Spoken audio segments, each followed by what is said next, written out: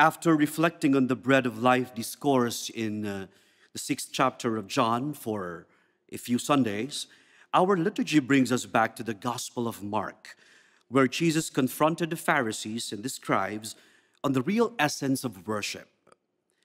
The Pharisees and the scribes had come from Jerusalem and must have visited the temple there to worship God.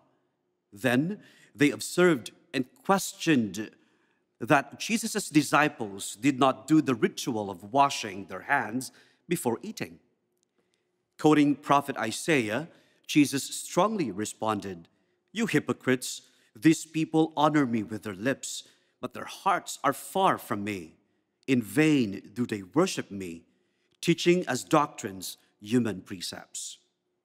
While the Pharisees and the scribes focus on the human-made practices to be acceptable to God, Jesus emphasizes the disposition of the heart. Moses, in our first reading from Deuteronomy, talks about the law of God. Moses said to the people of Israel, "Hear the statutes and decrees which I am teaching you to observe, that you may live." Moses invited them not just to listen to God's commandments, but also to observe them. The integration of the two will then be the evidence of Israel's wisdom and intelligence before all the nations. Our responsorial psalm explicitly mentions how to observe the law. Our psalm says, "One who does justice will live in the presence of the Lord." In our second reading, St. James speaks about the natural law in our hearts and the concrete expressions of observing the law. He said that God's law, the word of truth, is already planted in one's hearts. And so he urged them not just to embrace it, not just to welcome it, but to also act on it, to care for the orphans and the widows in their affliction, and to keep oneself unstained by the world. A religion that is pure and undefiled before God and the Father, St. James said, is a religion that does justice, shows mercy, and compassion.